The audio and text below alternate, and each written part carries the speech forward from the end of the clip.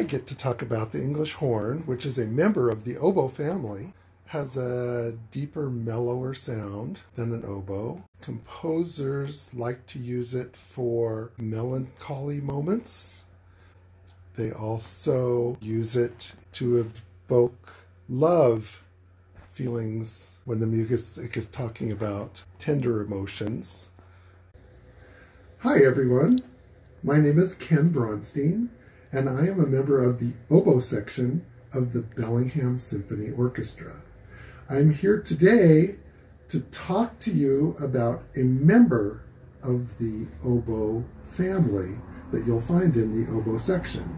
Now, the oboe itself will be introduced to you by one of my colleagues in the symphony. Today, I get to talk to you about the English horn. Now, if the oboe is considered the soprano voice in the oboe section, the English horn can be thought of as the alto voice. It's a little bit lower, deeper, kind of a more mellow sound. The English horn actually is not English at all. The English horn and the oboe family are all of French origin. The English horn originally was called, and is still called in many countries, the cor anglais, which has been translated to English horn, but musicologists think that originally it was the cor anglais angle horn because the original English horn actually was bent. The English horn we have today is straight, but there is one thing that is bent about it, and it's the tube that comes out of the top, and that's called the bocal. So composers started writing a lot more for the English horn in orchestras in the Romantic period. The classical period, Beethoven, Mozart, they knew of the English horn, and there are some pieces written for that instrument, but the composers of the Romantic era liked the English horn a lot and used that in famous English horn melody.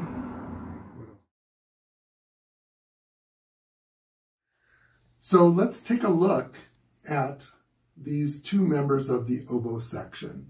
First the oboe, and then the English horn. Here is an oboe.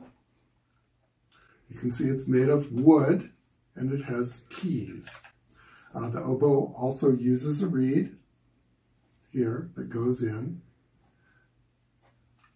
and there's the oboe. Now the English horn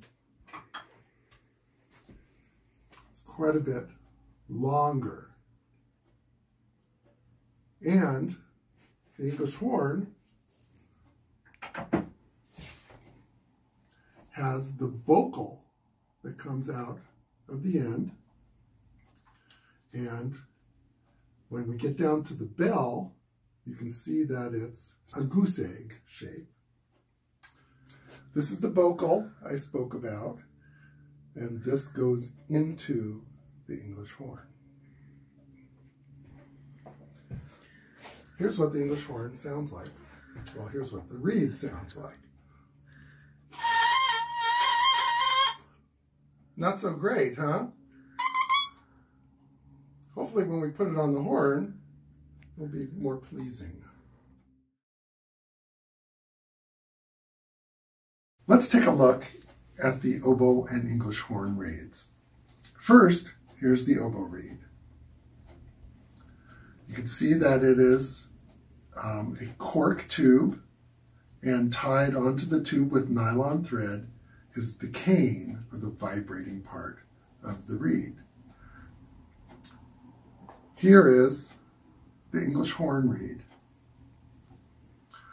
The English horn reed does not have the cork tube. It's on a metal staple tied on again with nylon thread and has the same cane, but you can see that English horn reed is wider and longer than the oboe reed. Let's take a look at the parts that go into making an English horn reed. Here is an oboe tube with the cork that goes into the oboe, and the cane is tied onto the end of the tube. This is the English horn tube. There is no cork. It goes onto the end of the bocal. So here's the cane from the bamboo. And here's the shaper, and we will shape it on this. We'll dip it cane. We score it.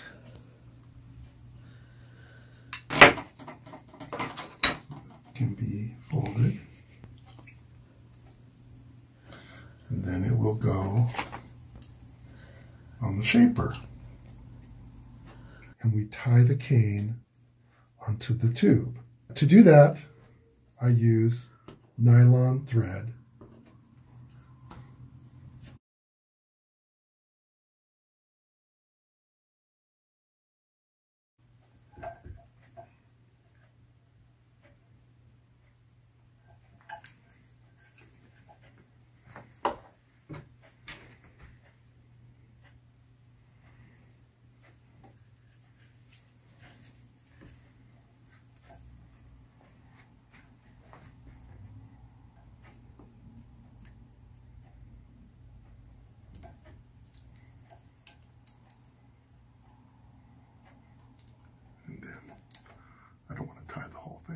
So here's the introduction of the famous theme from Tchaikovsky's Romeo and Juliet by the English.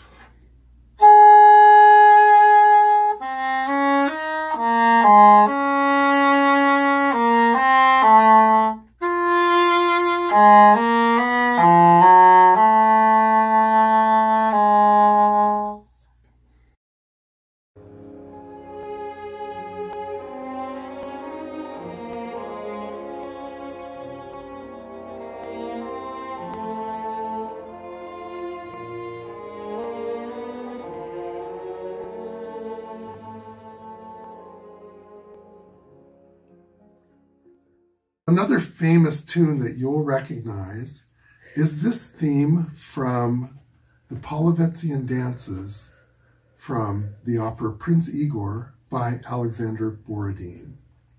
It's a pretty famous tune, and when the tune is first introduced, it starts with the oboe, and then the English horn finishes the tune. So I will play the English horn portion, and then we will play the clip of the full orchestra with the English horn leading, with the oboe leading into the English horn.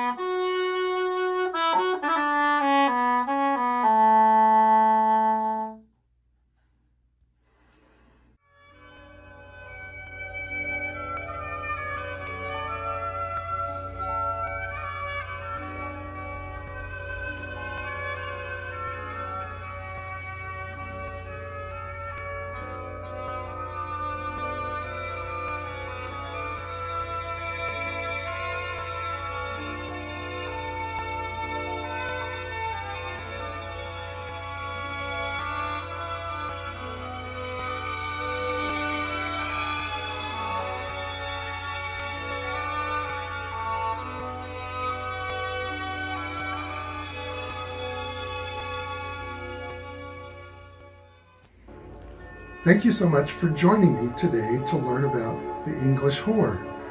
I hope that when you're listening to music in the future, whether it's in a movie, on TV, or live, you will listen for the sound of the English horn, and I think you'll hear it quite a lot.